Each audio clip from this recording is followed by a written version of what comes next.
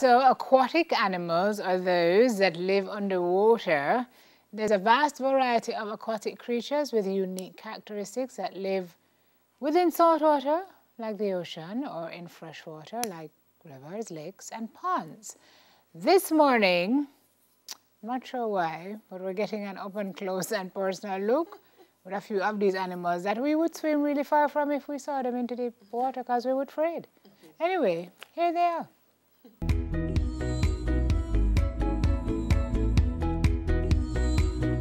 Chances are, you've seen a few in movies. They can also be fried, curried, stewed, steamed, or prepared in any way that pleases your taste buds. But do you have all the facts about these aquatic creatures? Let's dive into the underwater world. Here are 7 fun facts about aquatic animals. Number 1. Fish are gill-bearing aquatic craniate animals that lack limbs with digits. But did you know that there are over 30,000 species of fish? Yes! They come in different shapes, colors, sizes, and can be found in the sea, ocean, and river. Some popular fish that you might already know: tuna, salmon, and shark. Number 2. The land of ackee and saltfish. Did you know that Jamaica has its own species of fish swimming around its shores? Well, now you do. Fish that can be found in our waters include kingfish, jack, barracuda, mackerel, bonita, and tuna. Number 3. Are you a seafood lover? Great!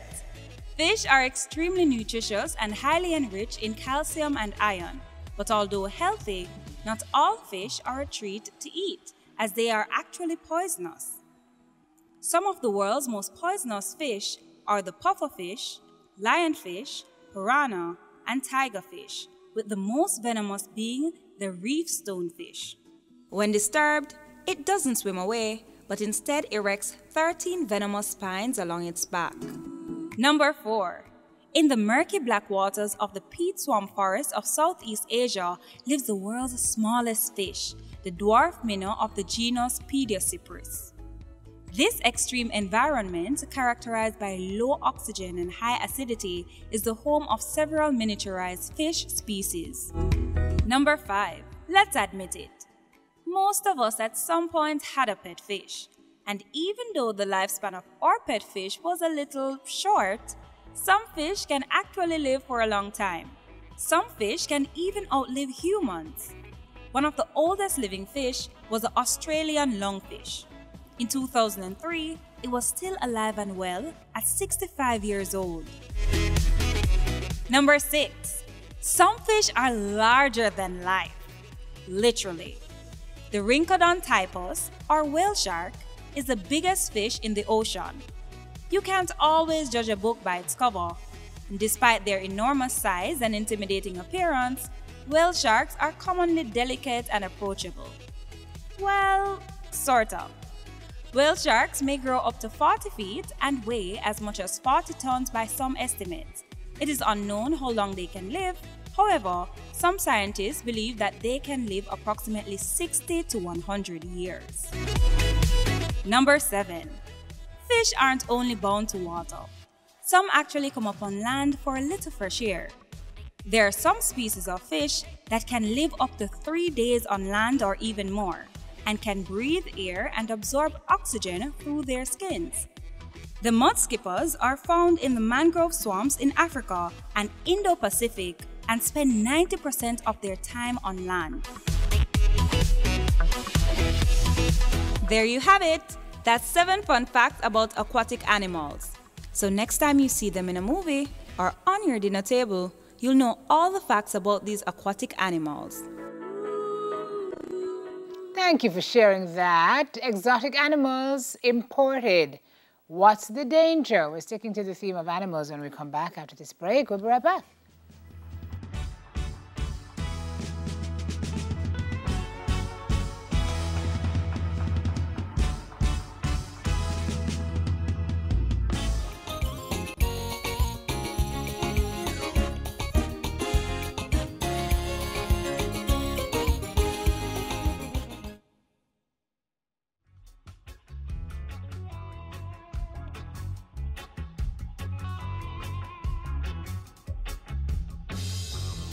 So in July of this year, the Gleaner reported that the St. James Health Department had launched an investigation into alleged sightings of roaming monkeys. Also, reports have surfaced of monkeys and other exotic animals being spotted in sections of St. James and St. Elizabeth. They've been labeled a potential health risk. And joining us this morning are NEPA's environmental officer responsible for the ecosystems management branch, Ricardo Miller, and Damian White, terrestrial biologist and graduate student at UWI. And I'm laughing because every time Damian come on this show and bring a guest, me and Simone just cannot. Just make sure, Damian, can you just declare up front that you don't have anything that would creep us out, please? Only must say my Jamaican crocodile shirt. Okay, nothing. We can work with that. All right. We can work with that. Ricardo, I'm going to start with you because they're exotic animals, and one would ask, how did they get to Jamaica in the first place? How does one import an exotic animal? Well, there's a legal way, and of course there is an illegal way. But we haven't had any recent applications for importation of things like monkeys, which you just mentioned. But there's a legal route where you would apply through NEPA and through the Veterinary Services Division if you're interested in bringing a species that is a species of animals that is not known or not a resident in Jamaica. So well, what would I have to say? I mean, do I just say, listen, I want to bring a rare animal and I get the permit? Or do I have to say, okay, I'm bringing a rare animal. Do I have to show that I am going to be able to take care of the animal and things like that? Okay, so it is not as straightforward as it might seem, because a lot of these animals are actually protected under international laws. And the main one we're dealing with here is the Convention on International Trade in Endangered Species, the CITES. That's the CITES Convention. And Jamaica being a signatory to CITES means that there is an extra step to go about importing species that are listed on the CITES. Monkeys are listed on the CITES, many bird species, and many species that are endangered. So the whole goal of CITES is to regulate the trade of species that are considered endangered. In some instances, they prohibit trade if the situation is dire, and in some cases, they have quotas for these. So the first thing you as an applicant would do is contact NEPA so we have an idea exactly what it is you want to import. Sometimes people have a local name for it, but in actuality, we prefer to work with the scientific name. In that way, there is no ambiguity as to what we're dealing with. And once we get that, we now look into whether this species requires a CITES permit for it to be imported into the island. We also look at the purpose you want it for. If it is something that is common in the pet trade, for example, we simply require that you can prove, that you'll be taking care of the animal in a proper way. That's like a what, Ricardo? Like a what would be common in this pet? So yeah, if I want to bring in a dog, a rare dog. Well, a dog, we don't look at dogs because those are more domesticated animals. But we're talking about, there are certain species of birds, for example, that they may want to import into the island. And again, we collaborate with the Veterinary Services Division because in many cases, some of these especially birds are totally restricted. So there are people who want to bring in pet snakes, and of course that will actually have to go through NEPA as well, and we'll look into exactly what it is. And of course, there are laws that are there to restrict entry of some groups of animals. Okay, so Damien, when you listen to this, right? I mean, this monkey story is one thing. What are some of the more exotic animals you've seen that have made their way here, imported here? And what really is the risk? When we say there's a health risk, what could the risk possibly be? All right, let's think of it. So, I mean, maybe 20 years ago, you get up in the morning in Kingston and you used to hear normal yellow-billed parrot or black-billed parrot. And now people are hearing exotic parrots flying around. One is the yellow nape, and we have the ringneck parakeet. Now, these birds lovely pets. However, the ringneck parakeet is a big agricultural problem in a number of countries. In Barbados right now, you hear about like a flock of them going into some of the field. and the flocks of maybe 400 birds. Wow. Now we're seeing the flocks of these birds flying around in Kingston. Risk that runs now, one, you see, because when they came here, whether they came in the legal or the illegal route, they were around people and they were around another other set of animals which they weren't naturally around. So their chances are disease coming in with the birds. How it impacts us? We have 3 parrots, we could call it. That's a Jamaican parakeet, the black-billed parakeet, the yellow-bill, which are found nowhere else in the world.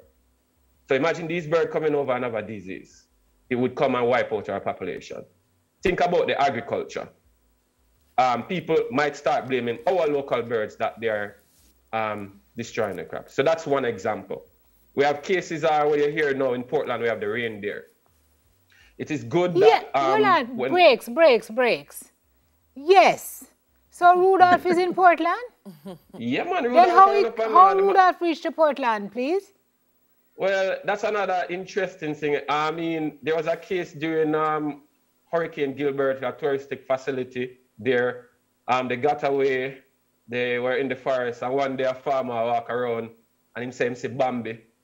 Then they think it's a rolling calf or something, because imagine in Jamaica you see a reindeer. You believe you see a reindeer? No. And now we have cases where this animal, a carrot farmer was telling me that he had about 2 acres of carrots, about $2 million or more worth of carrot, and ready to reap, and the animals go there and eat it all up. So eat it all up. Rudolph love carrots? Yeah. We have other, that's Rudolph there. Wow. And we have other examples. Right now, everybody hear about the Cuban tree frog, which might have come in as a throwaway, but in some countries, people have them as pet. And I'm not saying they came here during the pet trade, but I'm giving you examples of exotic coming here, getting away to a beautiful island, breeding up, and one might come at your door and jump at you where you know you don't have a heart attack. No. But the point what we are trying to make here is that we have a set of rules and regulation here. And people might think it's unfair, but it has to go through the process, because imagine there is you might think about yourself, oh, I'm carrying this lovely exotic snake. I bring in an anaconda. Well, I think anacondas are cute. But anacondas will do well in Jamaica and would start eating your pets. So we have to do the risk analysis in checking, one, if the disease, if it has certain kind of disease. Two, if it gets away, what is the risk to our environment? Because most of our animals here has evolved in our environment. That's why you will never see high numbers of them.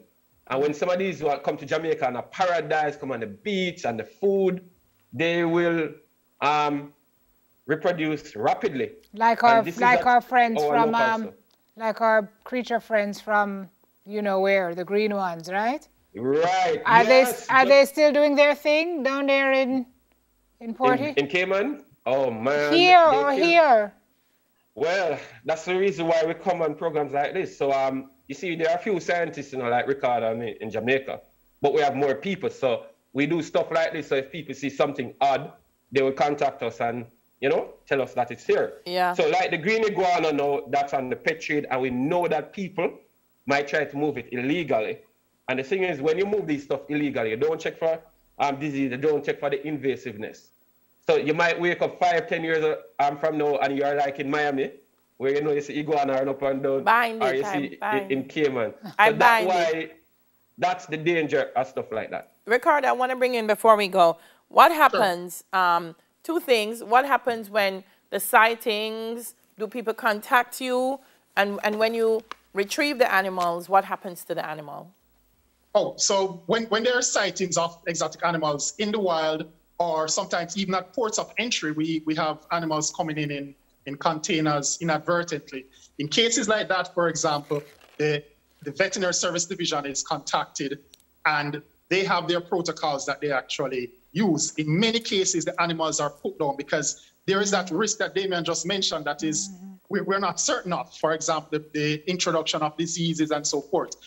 In some cases, we may bring it to a rescue facility where the animal can be housed and can live out the rest of its life if we think the risk of the animal is low.